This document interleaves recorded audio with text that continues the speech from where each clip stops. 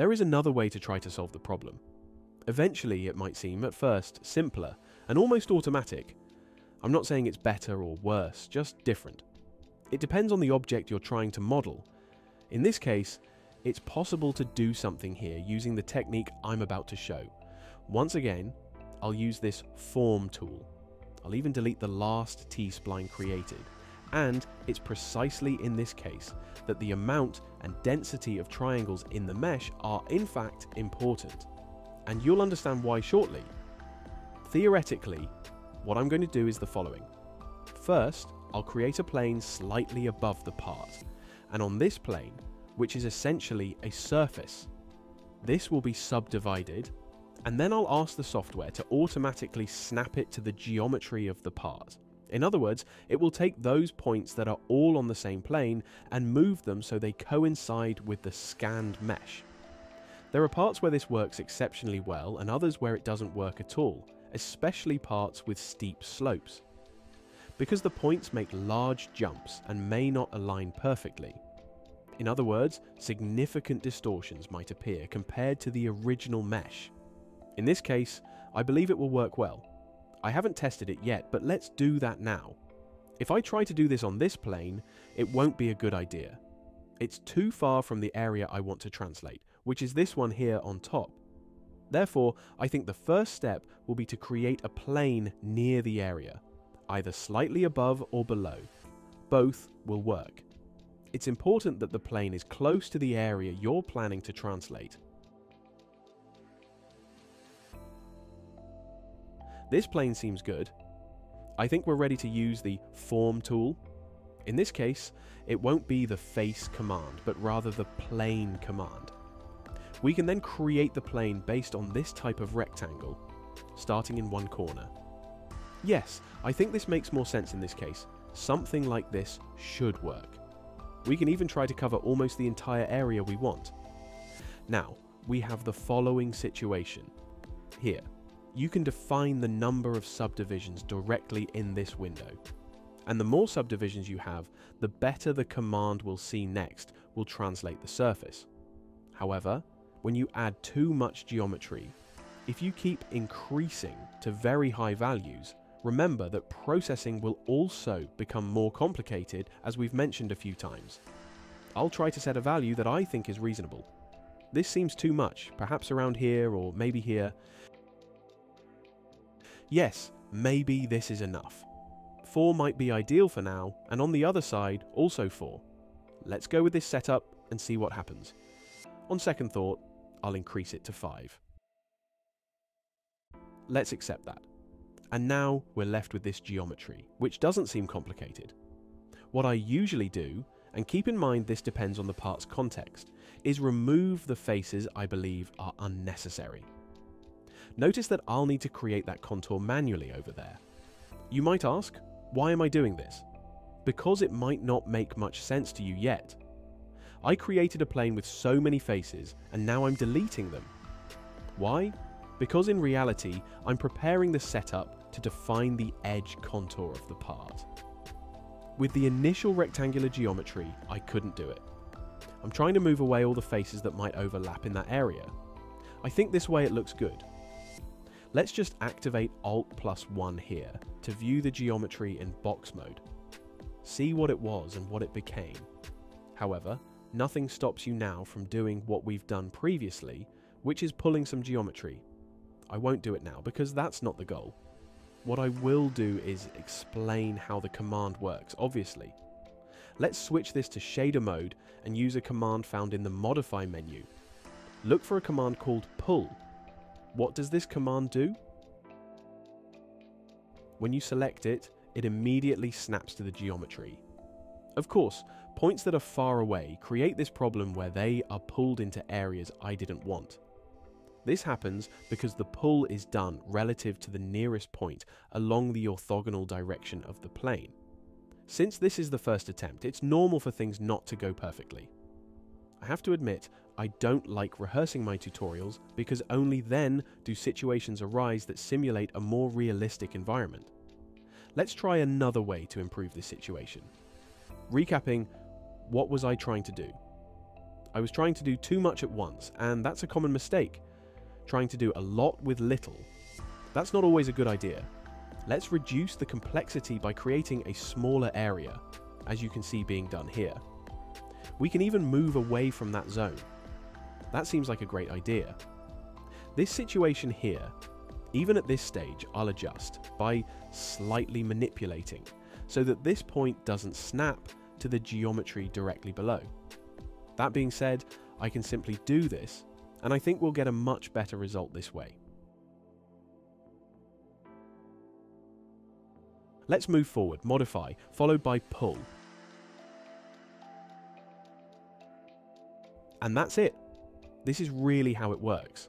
Trial and error until the result is satisfactory.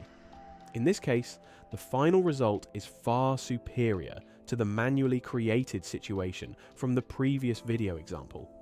It required much less work. Now, we just need to fetch the elements that will define the perimeter edge of the model. Look, these points seem great. I'll now activate smoothing again using Alt+3. And, as you can see, it translated the surface very well. What do we usually do right after this? We try to capture as many uniform surfaces as possible that can be translated with the pull command. Given that the topology is very tidy, we can now try to create something to bridge this geometry here. You'll see it's not particularly complicated. Now we start using other tools, and once again, I keep saying that having multiple options is always the best approach. Some might say the ideal is to simplify, reduce the number of tools, fewer commands. The argument is that it makes the software simpler and more accessible. And that's true, but on the other hand, it introduces limitations on what you can do. From my experience, when one tool doesn't work, I try another, and eventually I always manage to achieve what I want without significant detours. So, it's always preferable to have more options to work with, at least in this case. It's almost like a workshop, one with few tools and another with many. Which one would you prefer? Let's look at how quickly we managed to do this compared to the previous situation. Notice that in the previous case, we had some topological issues, where there were areas that didn't close correctly, requiring new geometry to be created. There were also faces generating triangles. In this case, that's not happening. Why? Because we have a very robust base. It doesn't mean we'll be able to do everything with what we currently have in terms of geometry. Of course not. We are reaching a relatively critical area. So I won't try to go all the way down immediately. I'll try to create an intermediate element here and another one there, always trying to maintain the topology, aiming for something similar to a rectangle. It doesn't need to be exactly the same. In the lower area, we'll try to create smaller elements because a higher level of detail will obviously be required. However, I don't think it will make the tighter curve perfectly. Look at this one here, right? It's already far from what would be ideal. Nevertheless, it has 4 sides, but we can manipulate this better, obviously. Now, don't be misled. This is what I said at the beginning. In this case, it was better to do it this way, but it's not always like this, okay?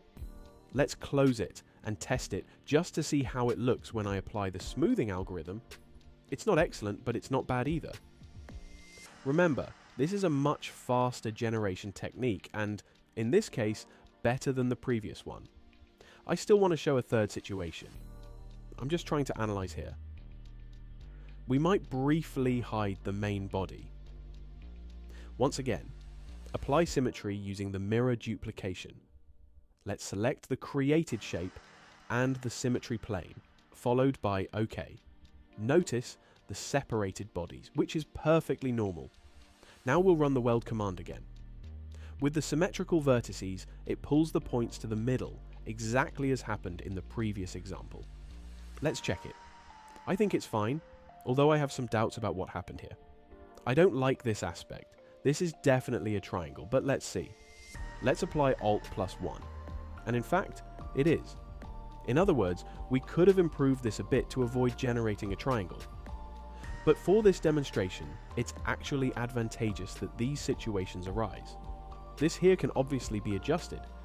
This situation here, notice that it's generating a sharp edge here as well, but it can be rounded. How can we do that? Simply drag this point. As you do, try to understand how the surface reacts, and based on that, you can improve where it could go. Now let's select it and manipulate it a bit here. But notice, it will indeed generate a more uniform transition, but at what cost? Creating a shape very similar to a triangle. After this analysis, I conclude that it will be necessary to subdivide this area even more to have more elements to achieve the desired shape. Let's finish the form command. Fusion will jump to the surface workspace. And this situation here, I'll now show it in its entirety. Notice that it generated some surfaces, and interestingly, the surfaces ended up with inverted normals. That's not a problem. It just means that if you apply a texture, it will only appear on the beige side, the lighter one. The mustard coloured area will then be the back of the surface. In this area, the texture won't be visible. Either way, this is easy to fix. Just run the reverse normals command. Not that this has any implication, it doesn't. What I want you to notice is the area where the triangles are at the front. Notice the complexity generated. Whenever the complexity of the generated surface is high, performing operations in that area will always be more complicated. This is one of the reasons why triangles, and in fact any shape other than a rectangle, should be avoided. If it's a triangle in a relatively flat area where you see that no significant changes will be made, that's fine. Especially since this software is quite forgiving regarding these topological issues, but that's not true for all software, where triangles and n-gons can create significant problems. But in this case, I don't think so. However, it also depends on the situation we are dealing with. Maybe I'll create a solid here in a slightly different way. Let's try. I'll use the offset command, creating an outer edge that will fill the entire perimeter of the piece. I'll do it this way so you can see that it's good to know various ways to create a solid, because sometimes the most obvious commands might fail and may not give the best result. At this point, notice that we have two surfaces. You can see this if you check the browser. Here are the two bodies. And now, how do we turn this into a solid body? This will become a solid body once I manage to close all these surfaces. That can be done in various ways. One almost automatic way would be through the ruled command or using lofts. We can create lofts in the various sections, and once again, the more complex the geometry, the more work it will require. This situation can also generate another problem. And when I say this situation, I'm specifically referring to the triangle situation. I don't know the quality of the surface in this area, and that's something to check. Not that this is a critical issue for 3D printing, but in models where high quality is required, this is obviously something to verify. The first thing you should do is apply the inspection command that allows you to view the zebra stripes. The zebras are nothing more than a simulation used in the automotive design field. The ceiling of the room is painted black, with a series of longitudinal or transverse lights. These lights reflect on the car's shiny paint. And what are you seeing here? Basically, the black is the painted ceiling, and the white is the lights. So, whenever there are warps, these lights tend to create undulations. Sometimes they can even go out of phase, with a black zone here and there, and in front, a broken white zone. When that happens, it means there's an abrupt transition, like a sharp edge. You can see that something is off here. That was, in fact, expected. But we can go even further by analysing the curvature here, and it doesn't fail. We indeed have intense curvature fluctuations here. How can you tell? Notice here, you have a gradient that dissipates slightly, and here you have a gradient that seems to create some kind of vertex, as if the surface is being pinched, pulled at that vertex. Now, imagine this was done through a material removal process, like electroerosion, requiring the creation of molds, etc. Since these are high precision processes, all defects will be reproduced by the machine. Let's imagine this was to create the mirror of an automotive headlight. Of course, this can't proceed. It's unacceptable. Knowing these errors in advance and explaining these topological issues without practical context or real-world application would be a waste of time. Now you understand why some precautions are necessary. You must pay attention when creating T-Splines, a triangle on a curved surface. It can indeed cause problems. Of course, this isn't as serious for those who use CAD software only for product representation, rendering, or low-precision manufacturing processes, such as some types of 3D printing. With this explanation, I ended up not applying the command I wanted, ruled. Let me do that now. Let's set the boundary condition to that vertex.